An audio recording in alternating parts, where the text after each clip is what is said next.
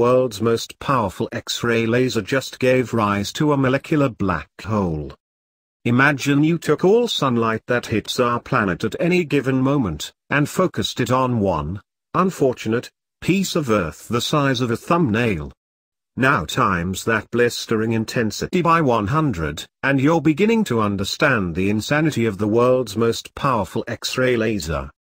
In a surprise result, scientists have focused the full intensity of this laser onto a single molecule, and the aftermath has given rise to a phenomenon no one's ever seen before.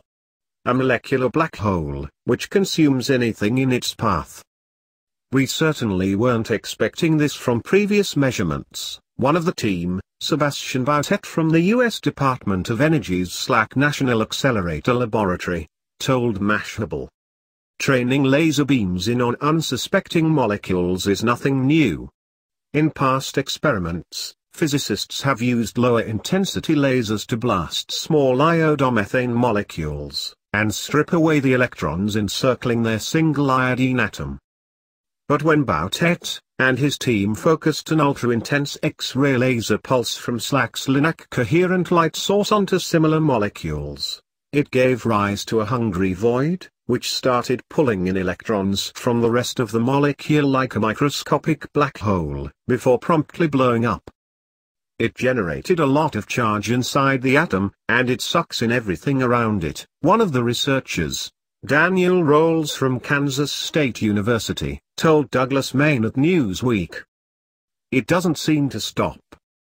The whole thing was over in less than 30 femtoseconds, millionths of a billionth of a second. The researcher's molecule was stripped of more than 50 electrons, which was far more than expected, based on what less intense beams have done before.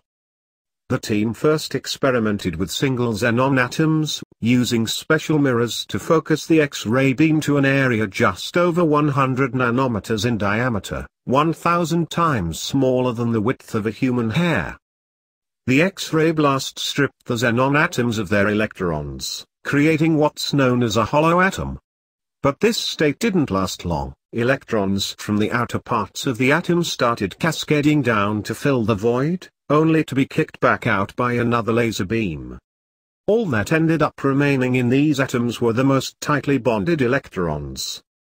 That behavior recalls what researchers have observed in previous experiments using lower energy laser beams, but things got weird when they watched what happened to iodine atoms inside larger iodomethane molecules. The iodine atom, stripped of its electrons, started tearing electrons from its neighboring carbon and hydrogen atoms, pulling them in like a black hole would swallow up matter that ventures too close to its event horizon. Each time the atom would pull in the stolen electrons, the laser beam would blast them away again, and the atom ended up losing 54 electrons, more than the 53 it had started with before being obliterated.